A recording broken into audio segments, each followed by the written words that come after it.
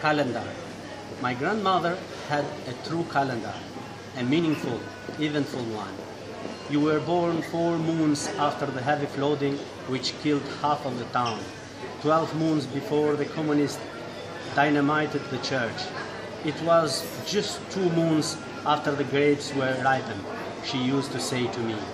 As a child, until I began school, I knew nothing of the fact that I was born on October 1st, 1963. If I tell you my birthday with the current calendar, I tell you nothing about myself. But what if I use my grandmother's calendar?